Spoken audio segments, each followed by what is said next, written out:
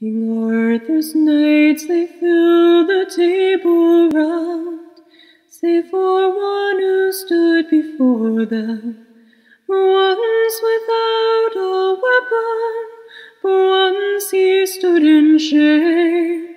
The trial's charge was treason and betrayal of an oath. And should his guilt be proven, death would fall on traitors both. The knights would counsel Arthur's hard decision.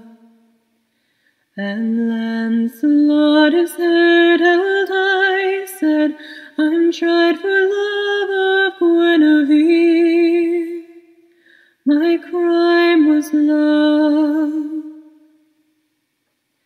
The first to speak was Kay with sharpest tongue. He is a man like any other. The word of kings command him, his heart does not obey. For all his strength and boldness, this knight's spirit is too weak.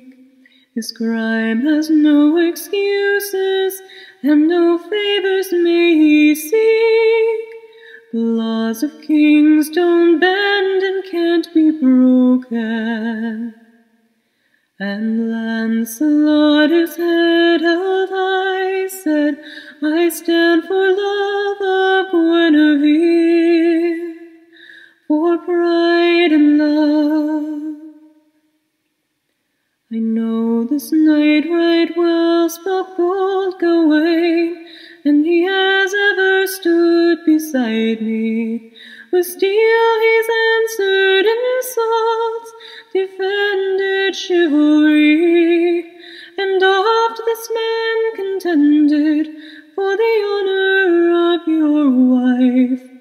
His actions were not proper, but should not cost him his life. His service past should earn of you some mercy. And Lancelot, his head held high, said, "I fought for love of Guinevere. I'll fight for love."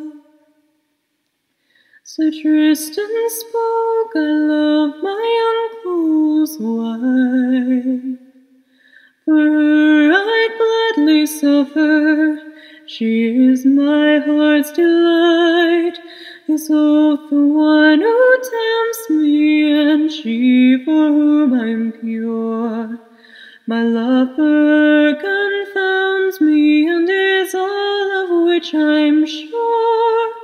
I understand my brother's contradictions." And Lancelot, his head held high, said, "I cry my love for Guinevere. I've cried for love." Spoke Galahad, the purest of them all, "Have no fear of predilection, for though he is my father, he is my source of shame. He joined in sinful union with my unbeguiling mother, and for all his claim at virtue, he has gone and bed another. The laws of God declare this act damnation." And Lancelot, his head held high, said, "I lie in love with Guinevere. I've lied for love." As Arthur wept, he called the wrath of heaven on the lovers who'd betrayed him. On the night he had called brother, thought worthy of his trust.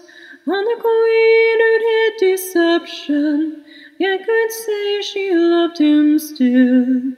For lost innocence and beauty, and injustice for their guilt, King Arthur knew the only price for treason.